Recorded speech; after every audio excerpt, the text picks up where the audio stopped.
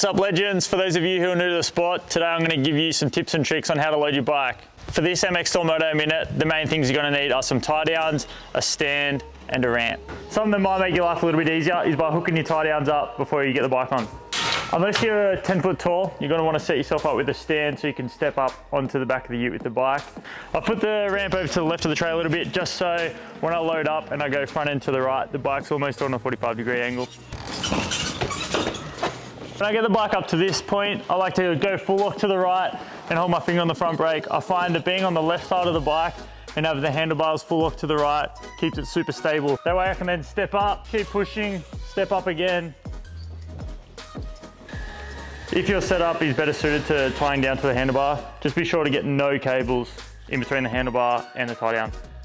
As long as the tie downs are pretty symmetrical as far as like how far out and how far down they're aiming, the bike's going to tie down really well. Now you might see that the tie down points aren't where they usually are, and that's to the handlebars, which doesn't really matter. Okay, you'll notice that the bike's super stable, all right, and the forks aren't actually taking as much pressure as what they normally would be when you're pulling right down on them.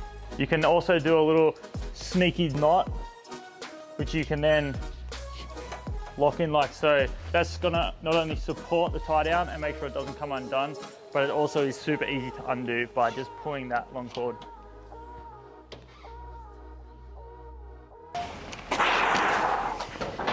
Bike's in one piece, car's in one piece, ego's in one piece.